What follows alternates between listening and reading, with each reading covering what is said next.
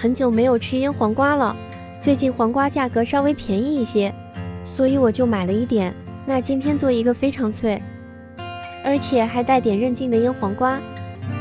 黄瓜洗干净之后，把根部去掉，然后给它一劈4瓣，也可以稍微小一点，再给它切成小段。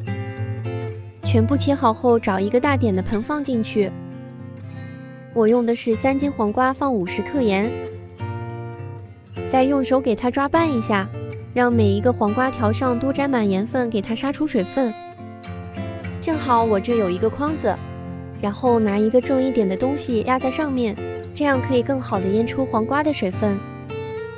锅内加入1碗生抽、1碗米醋、120克白糖、1把花椒，再来2片香叶。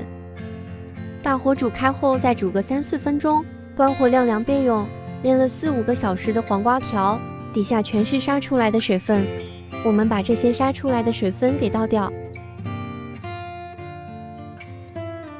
再倒上清水，把多余的盐分给清洗掉，要不然它会特别的咸。洗干净之后，我们放在一个屉布内，把它包起来，再使劲把它的水分给攥一下。水分越少，黄瓜吃起来就越筋道。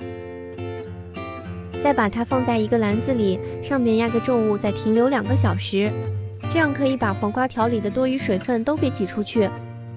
喜欢吃辣的加点小米辣，多加一些蒜末，再把熬好的酱汁给倒进来，戴上一个手套，给它充分的翻拌均匀。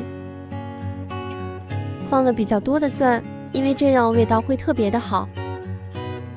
刚刚拌好的这种呢是比较脆爽的，腌1天再吃口感会更好。我是腌了1晚上，第2天黄瓜条就变得没有那么翠绿了，但是这时候吃起来口感是特别好的。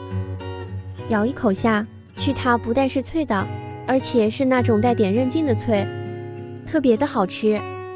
如果用东北话来形容它的口感的话，就是有点梗啾啾的。有时间你也可以试试这个做法，唯有美食与你不可辜负。